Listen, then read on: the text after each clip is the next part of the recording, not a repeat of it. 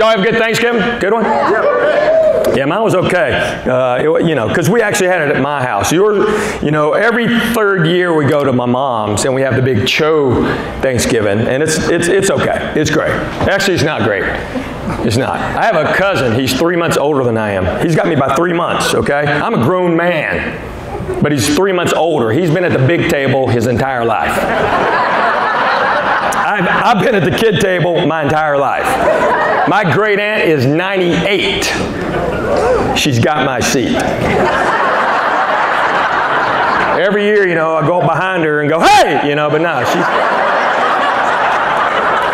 I think she's deaf or something, man. I don't know. She doesn't even eat. She sits there like a bird, just.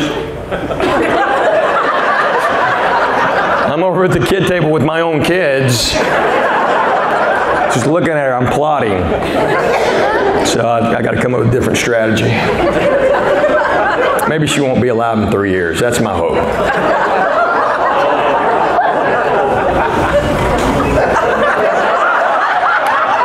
That's a joke, people. I don't wish her to be dead, just unable to make it to Thanksgiving. I'm not that cruel.